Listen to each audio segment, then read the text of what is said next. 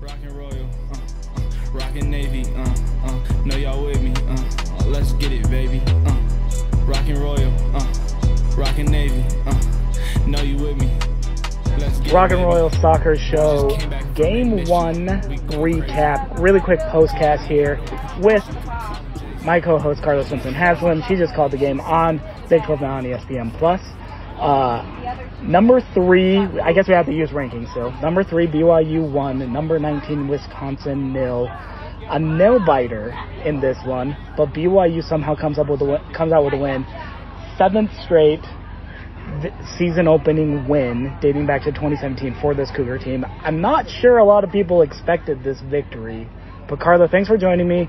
What's your biggest takeaway from this one? I think the biggest takeaway is that there are a lot of ways to win games. And sometimes it's not because you outshoot your opponent. Sometimes it's not because you outpossess your opponent. Yep. Sometimes it's because you get one good break and you have an Ali Fryer that is able to put that one good break away. You give credit to, Lynette Hernaez stopped a penalty kick too. Yep. So that definitely changed this game. That helps. But this is a weird one. I will say, if you're a BYU fan, you're happy that they got the win, but there are still many question marks, I think, left on this team. And, stay optimistic. A win is a win. But I think there's still a lot of questions about where the goals are going to come from and if BYU can continue to hold, especially now that they're going to go on the road for 3 games, 2 of which are against ranked opponents. Yep. I think you're absolutely right. Wisconsin really came in this one and kind of took BYU to the kitchen, I guess. They banged them around in a lot of ways, rustling the pots and pans and whatnot. But BYU responds with the frying pan. I see what you did there, Yeah, Sean. sorry. My bad. I'm sorry. That was really, really bad. That was a terrible pun. But Badgers outshoot BYU 17-7, 6 shots on target. That's probably going to be a talking point for the Badgers coaching staff. Only 6 of those shots. You got to put up a shot in order to score, but you probably want some slightly better angles that I think Wisconsin had to this one. Just 6 of their 17 shots on target. They did hold BYU to just 3 shots on goal, which they may feel good about, but all that really matters is if you finish them or not. BYU finished one of their 3 chances. A really nice link-up play between Aaron Bailey and Ali Fryer in particular. I think Addie Gardner had the pass before the pass in a lot of ways. And that pass actually is maybe where we should start on this goal in some ways, because I'm not sure if Addie's going to necessarily get the credit she deserves with it. But Wisconsin came out in the first 10 to 15 minutes of this game, really dominated possession, dominated plays, pushed a lot of numbers forward, really controlled that midfield. And Addie gets the ball and just takes it out. One of the few chances that BYU's midfield, I think, took the ball out of it and got it up front to the forwards, Aaron Bailey and Ali Fryer, then did the rest. But I feel like that entire sequence probably deserves a little bit of reaction, kind of breakdown. What did you see it, I guess, as you were calling it, Carla? Yeah, I see it coming from a high press from Addie Gardner. She wins it as she's playing in a forward position, but she wins it almost as if she's playing a defender. She tracks back and then from there is able to dispossess Wisconsin. And it's that dispossession that then allows her to turn around the midfield stripe, connect with Aaron Bailey, whose first touch is forward. It's a front forward touch, and that's important because Aaron Bailey is originally facing back when she receives it. And for those who have been watching the game, you recognize that being able to turn your hips forward is a huge part of that momentum. And for the soccer student of the game, it may not be something that you recognize as easily. But that front forward foot is then what allows her to take that one step and then get the nutmeg to split the curtains and find Ali Fryer. Wisconsin held pretty steady on their defensive line, but because of that dispossession coming from Gardner, they were slightly had a numbers game off. I think they were expecting to move forward, and so most of their midfield line had already gone into BYU's defensive half. And that's what allowed Ali Fryer a little bit of space. And then Fryer doing what Fryer does best, she gets the ball and then with one explosive step just steps in front of her defender. She plays a very different style of soccer to that of Aaron Bailey, who likes, to have the shifty footwork. Fryer is just power. It's just go, take one explosive step forward, and then just hits it like a rocket into the back of the net, passed over. And so ultimately, it's a very direct play, but it comes simply because Gardner was willing to make the defensive pressure and add the defensive run to win the ball back. 100%. And then in the second half, Wisconsin ramps up their offense a little bit more. They start pressing over and over again. I'd be surprised if BYU had more than 30% of possession through the entire second half. But maybe the biggest moment, Wisconsin awarded a penalty kick for a handball in the box. Hernaez steps up, just makes the right read at the right time, lower left corner-ish, I guess, and stops a penalty kick, which ultimately I think was probably the deciding factor. What did you see on that play? Yeah, I think there's multiple things that happen. Like I said, I never want to cut away from Hernaez's credit and that she did make a save. And when you're a goalkeeper, you're at the disadvantage. The advantage always goes to the PK shooter because they can hit the ball at a much faster rate than you can react. So I don't want to cut Hernaez any short from what she did. That being said, it was not a great placed PK. There was not a ton of power on it, and it wasn't to the corners. And so Hernaez guesses right, and she's able to get a paw on it. I do think Hernaez does a good job of parrying it out of bounds. A lot of goalkeepers on saves like that will just send it right back to the shooter, and the shooter is then able to have a second chance. And so Hernaez does a good job of moving it away from her box. But you're right, that's ultimately what keeps, the donut on the board for BYU is the fact that Hernaez is able to step up and make a big save. And I found it interesting in her post-game interview, Jason Shepard, who is our sideline reporter on ESPN Plus, asked her to kind of go through it, and she said her job was just to calm down and slow the play. And that's exactly what happened. And she's right. As a goalkeeper, again, there's not much you can do when you're on the line for a penalty kick. Your job is to try to slow everything down, and that's exactly what happened. Quite literally, the shot was slow. And part of that may be that there was just a suck in the energy. And you give Hernaez a lot of credit for doing that. Yeah, and she did a lot of things that a veteran goalkeeper does in that situation. She kind of slowly got back to her line. You obviously can't take too long or the ref's going to card you or caution you. But she sort of slowly got back to her line. She made herself really big right before she stepped back on the line, which again bought that extra 2 or 3 seconds. I think that might have thrown the timing off a little bit. And then ultimately a lot of PK saves are partially guessing games. So she saw at the last minute and you have to guess before. She saw the hips turn and the ball was coming to her left, so she's just in the right position to pod and push it out of bounds. So definitely credit to Lynette Hernaez. She finishes the night with 6 saves on the evening, including that's a career high for Hernaez. Career high 6 saves, including that penalty, none bigger than that. This is the last home game, first home game and last home game for a couple of weeks now. BYU hitting the road for a 3-game road trip at number 12 St. Louis, at Long Beach State, Big West favorites, I think, Long Beach State, and then at number 11 UCLA. But the first one's always the biggest one. How much confidence can this result, deserved or not? We can talk all we want. Soccer can be a weird game. Some wins are more deserved than others. But the result, how much confidence can give this BYU team as they head out on the road for 3 straight now?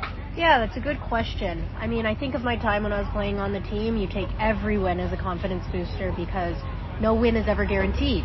And so as a result, you have to celebrate every single victory, and you have to build on it, and you have to use it.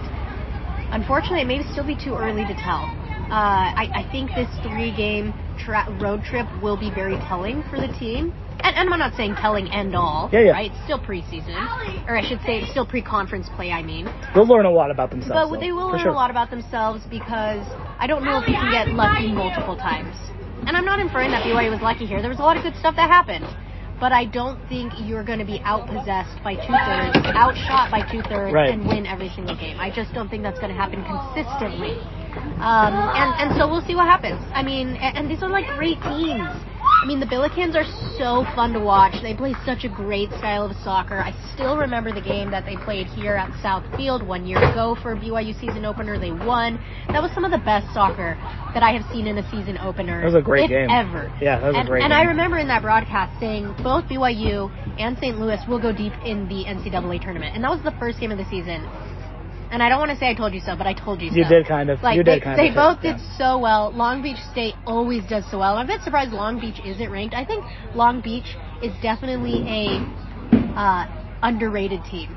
I don't think they get as much credit as they should. Perhaps maybe because their conference isn't as strong. But that team is always so sharp and so technical. They play very much a South American style of soccer. Their coach is Colombian. And they play very much a Colombian style of soccer that's just, like, beautiful to watch. And then, last of all, not much has to be said for UCLA, who just consistently, coming in at number 11 ranking right now, who consistently just has athletes out on the pitch. And so, this next 3 weeks are going to be tough for BYU. Like I said, but you take the victory, and maybe there are things you can draw upon, and maybe there are things that you can implement and use in those 3 games. It's a lot easier to teach moments like that after a win than a loss sometimes. I'm sure there will be a lot of teaching moments from head coach Jennifer Rockwood and her assistant coaching staff with this team as they embark on a 3-game road trip before coming back here to Provo Southfield Saturday, August 31st, 8 p.m. kickoff against in-state rival Utah State. I think that one's also going to be circled on this BYU team's calendar, but not looking ahead because there's a very tough 3-game road trip before that. Carla Swensen-Haslem, you can hear her on ESPN Plus every broadcast. She'll be here pretty much every week this season, guiding BYU fans through the soccer swell. This is the Rockin' Royal Soccer post-game show. We will get you out of here with some post-game thoughts from the goal scorer first, Ali Fryer, Lynette Hernaez, the goalkeeper, again, a career high 6 saves, including a penalty kick in this 1-0 shutout victory. And then the gaffer, head coach Jennifer Rockwood, to wrap it up. And to wrap up the rest of it, I'm Sean Walker for my co-host Carla Swensen-Haslem, saying see you next time. I just wanted to have a lot of energy and control what we can control, and that's the effort and the energy. We knew Wisconsin was going to come in and be a good team. I feel like we bent, but we didn't break, and we're not used to being on the side of chasing the ball a lot. And they obviously came out and moved the ball very well against us, and we didn't adjust to it. Again, having new players who have to learn to coach each other out on the field. But we had some great performances for Aaron and Allie to combine for that goal and take a relief. A lot of pressure that we were under was obviously huge. First goal of the season. Allie, that's what she does. She scores goals. That's why we moved her up top. So, and then also Lynette coming through big time. We told Lynette before the season we might have to rely on her more than we did last year, and she really rose to the challenge tonight, made some unbelievable saves, and so I'm just really proud of our back line, a new back line that was under a lot of pressure, a lot of attack, and I thought, it's a good learning experience for us against a really good team. The moment Allie's ball hits the back of the net, I almost saw shoulders drop, there was this collective sigh of relief that came out from the team. Just how big of a tension lifter was that moment after the exhibition season and some of those struggles and whatnot. Could you almost feel it from the sideline?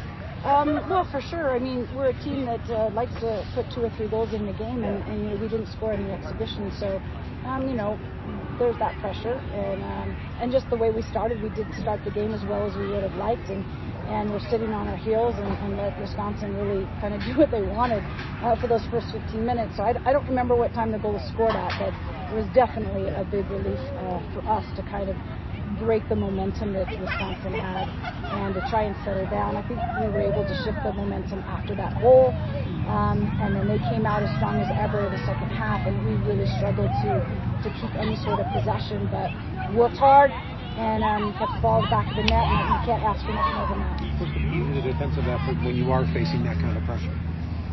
I think we've talked a lot about our individual responsibility and 1v1 defending, and so I think Tara and Avery did really everyone on the back line did a good job with that. They had to win balls. They were having balls served all over the place and kind of just on our heels a lot. But they stood strong and found a way to win. Sometimes that's what you got to do. You just got to find a way to win. Lots of experiences with this team are going to be new. Going on the road for 3 games is going to be something new. What do you tell them about this road trip? Well, I think we just have to embrace what we were able to do. Again, we have a very challenging schedule, and obviously these next 3 games are all against either ranked opponents, and Long Beach is expected to win their conference, and they're always a challenge. So I think it's just learn from this. It's more fun to learn from a win than to learn from a loss. But there's lots of things that we can learn over the next few days before we have to play Sundays. Can they take a little bit of confidence out of this one? I mean, because obviously you get the goal and the defense dug in a lot of ways. It seems like maybe things are working, I guess. What for sure. Yeah, we have to embrace what we were able to do tonight. As I mentioned, Wisconsin's a very good team. I think Lynette, it should have been a really big confidence booster for her, how she performed. It should be a good confidence booster for Allie, putting that goal in. And then just, like you said, our back line, we relied a lot on Micah Cromanhook, who was I thought played a phenomenal 90 minutes. So lots of good things to take away. What's it like to break the seal and get that first goal? It was such a great feeling. We had worked so hard as a team during our practices, and I'm sure you saw our games before. So it was nice to just finally get one in the back of the goal, and it just kind of gave us a relief. It's just a big weight off of our shoulders, and you could feel that momentum just shift. How did it happen for you? Like, describe it for us. For me, making that goal? No, just like the sequence. A sequence? Okay. Honestly, if you were watching the game, we were dropped in our half a lot, and we weren't having a lot of pressure on the attack. And finally, we got the ball up on a counter, and Aaron Bailey gets the ball, slots it to me. I got a touch, and then after that, I don't really remember what happened, but it went in. I just remember screaming. I was screaming so hard. I lost my vision. It was just tunnel vision. It was just autopilot after that, but it was a great feeling. There's a good photo that you'll see. They'll show you of you screaming. Okay, I'm so excited to see that. I'm usually not the most photogenic when I'm playing soccer, but. The pass by Aaron, though, was a pretty nice setup. It was a little bit going through your mind of don't screw this up, don't screw this up. No. Once again, just like autopilot in that moment, that's when all the hard work pays off. You're in the zone, and that's kind of what I went into the game. I had some cues that I had, and it's get in the zone, and that's what I did. I was in the zone, and I got in the back of the net. So.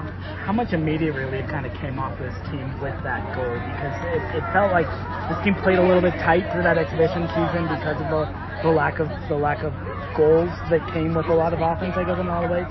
It seemed like you guys had instantly just relaxed, I guess. Yeah, it was immediate. Just as I said, the momentum just shifted, and it finally just our hard work finally paid off. And then now I think right after that we're gonna have so many more goals this season. That's not gonna be our only one, but it was a great one to start us off with. So. What was your view of Lynette's penalty save? Oh my gosh, I had so much belief in her. Me and Lynette have been roomies, and I love the girl to death. And I just knew when she's on that line, she knows what she's doing, and she's a freaking beast. And so I honestly didn't have any fear in that moment. So. How much do you look forward to a 3-game road trip now? I'm so excited. It's huge team bonding experience. We haven't traveled as a team yet with all the new girls, but I think it's going to be great to feel that chemistry off the field and to show it on. So. Can you take a little bit of confidence into it with this result too? Yeah, I think off of a win, we know that we can win now, and so it's just go out there and do what we know how to do, and the wins will come. So. Well, let's start with the penalty save a little bit because that's a tough position for a goalkeeper. What's going through your mind a little bit? I saw you sort of get really big right before she stepped up to take it. Is that part of your strategy? And just what was kind of, walk me through it, I guess. Yeah. So the minute they call the PK, in that moment it's okay, well, no going back. There's so much I can do, and my goal is to try to slow down the game in my head and just breathe. My biggest thing is I have to breathe, pay attention to her, pay attention to her body. Anything I can do to read which way she's going to go, I just have to do my best. And so going in a PK, I love to just stay big, stay tall, try to stay big. And the minute she's about to take it, get set, and then go for it. There's only so much I can do in a PK, right? But I was able to read it that last second. I saw her hips open up, and I have to just give it my all. And I gave it my all, and I got my hand on it. And that slow motion, when I got my finger on it, I saw it go out, and I just had to celebrate. It was just such a big moment for me. I was screaming. I was like, oh! It was awesome. Yeah. For sure. Defensively, you guys had to come up big because they were putting a lot of pressure on that end. Yeah. What parts of the defense were working well that you were able to keep them out? Yeah, the biggest thing is keeping them wide. When the ball's wide, they have a terrible angle for them to shoot. And so every single time, I'm yelling at my center backs to make sure they're staying go side with the players, just to front them, to make sure they're pressing them wide. My defender, giving her praise for keeping the ball wide. And then the goal of our outside backs is to hold as much as possible till we get our withdrawn to help them double them. And so in those moments, the biggest thing is communication. I have to make sure Avery is in, or whoever is, the near center back, to make sure she's not getting sucked out, making sure she's within line of my near post. I'm doing everything I can to make a brick wall in front of me. And so our defense, we always say we're the brick wall. We have to protect the ball. And that's what happened. Yes, sir. Yes, sir. Allie's goal, you had a pretty good view of it and whatnot. But when that ball hits the back of the net, it's been a tough exhibition season for you guys, and the lack of goals, not from chances, but lack of goals and whatnot. How much just kind of tenseness drops from this team when that goal hits the back of the net? I think you can see it throughout the whole entire field. Everyone's screaming. Everyone's jumping. The minute I saw that, I was just jumping in the air, screaming my head off. I knew it was going to happen too. You say we had like a rough preseason, but how I see it, it was such big growth for our team. You know, the first UVU loss was obviously tough since our school right next door, but in the end, we did a really good job, and then we stepped up the next game, unlucky with Wyoming and that goal. But this game, I knew we were going to come out here, I knew we were going to win and get that goal, and when that happened, I think that finally, like, that big relief and that proudness of, like, we did it. Like, we all knew it, too, but it was really exciting. Yeah. What kind of confidence can a win over a very good Wisconsin team do for you guys, especially if you go, like, it's a 3-game road trip after this? I think that confidence is going to help us keep getting those wins. This tonight's win, I think everyone, it was a game that proved to us that we are exactly where we need to be. We're doing the right things. It's coming together. We absolutely trust our coaches. We know they know exactly what we need to do, and all of our hard work's paying off. So that confidence, I think all those girls, particularly our young girls, are finally realizing, hey, like, those are just a few thousand fans. It's okay. We're here to play soccer. We getting jiggy with that boy Cosmo. We granting kids wishes like that boy Cosmo.